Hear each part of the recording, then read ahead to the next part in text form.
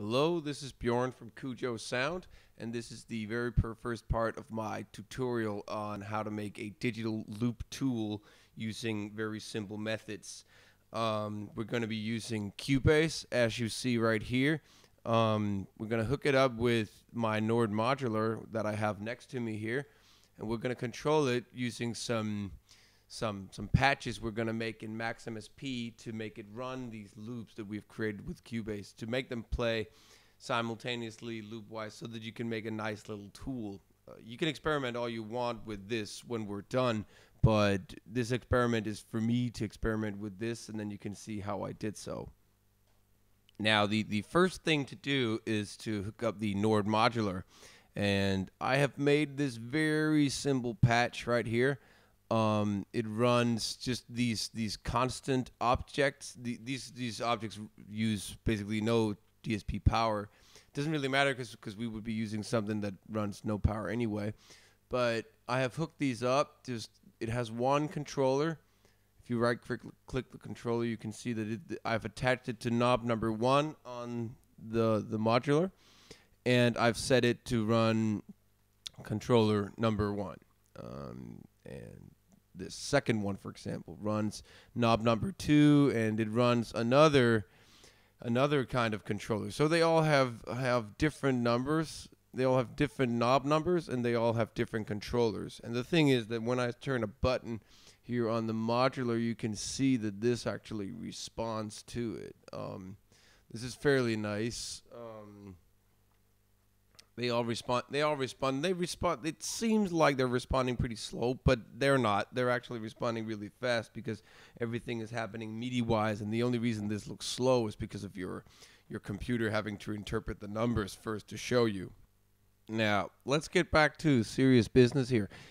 This is a max patch, and what we're going to do actually is in this first part of what I'm going to show you, we're just going to be talking about how MSP actually works, how it interprets signals, what you can do with these. So if you're familiar with that already, you can just move ahead because this is pretty basic stuff. All right, first thing to do here is to see if we can make MIDI signals come into the max patch.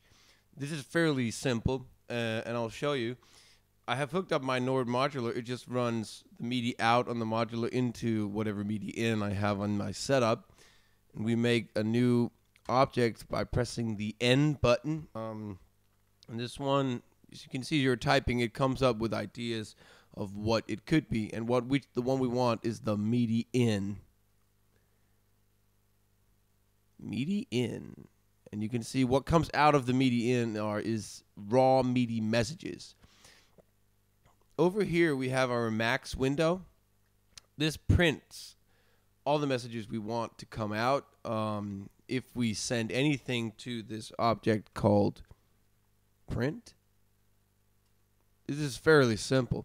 So the raw MIDI messages goes to the print. So basically, you should be able to see whatever comes into MIDI should come out over here. So let's try turning knob number 1 on the modular. As you see, it's chunked up in 3 parts. As you may have noticed, this number 1 here shows that it's MIDI controller number 1, and this is the value of number 1. You can see the value decrease and increase and decrease all the time.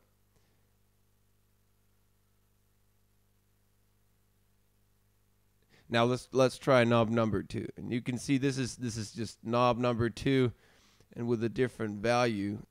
Also, let's try and see here what happens if we actually hit one of the keys on the modular. Let's see. There you go. This shows you 2 different things. This is key number 36. See? Message 144 means that it's down, and message 128 means that it's up.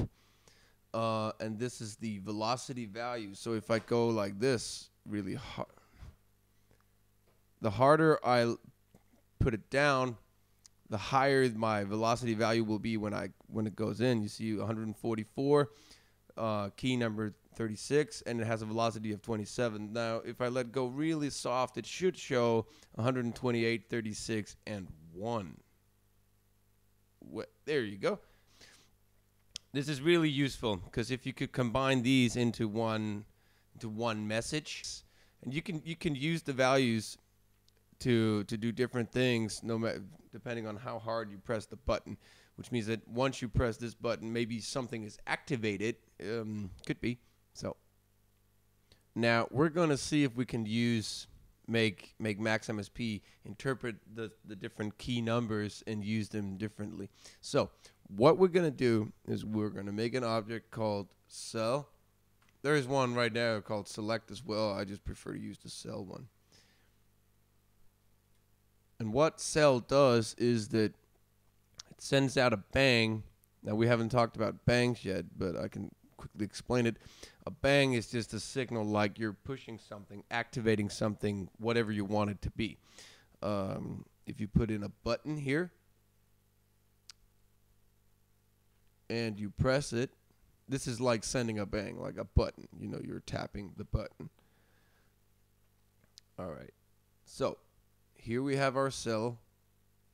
And you remember, as we saw before, that it was number 36. We probably have key 37 as well. Oh, and 38 and 39. We take this MIDI here, and we put in some, let's say, some buttons.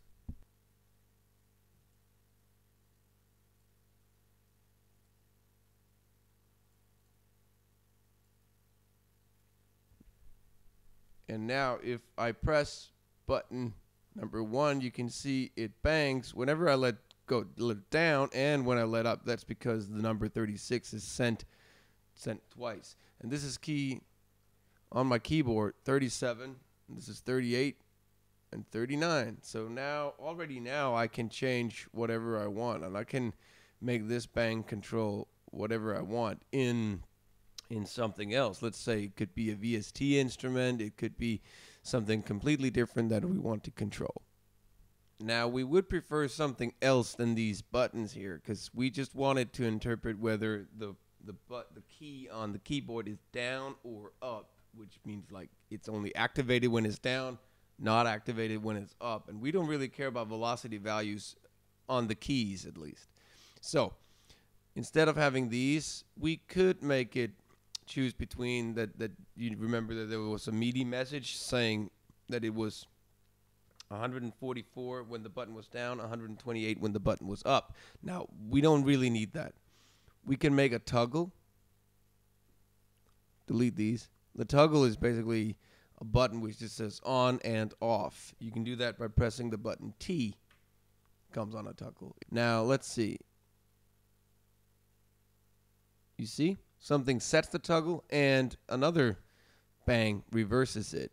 So this should, if I press key number 36, it should be on, and when I let go of it, it should be off. Whoop, that works pretty well already. Now, if we just duplicate these, Control D, there you go, and make these go here. Now we can put all 4 on if I can hit 4 keys. There you go. And they're on and they're off. This is going to be one of the basics of this tool we're going to build, that when I press a certain key on the keyboard, I want an effect to be on, and when I let go, it's off. To tell you this in details, later on, I have planned to put in either a reverb, and I got this tape stop and this stretcher tool, and we're going to assign the knob buttons to those VST effects, and I want them to be on and off whenever I push it, and I want it to be on. Let's say we have these 8 different channels that runs 8 parts of the loop. And it's going to be very interesting when we're done.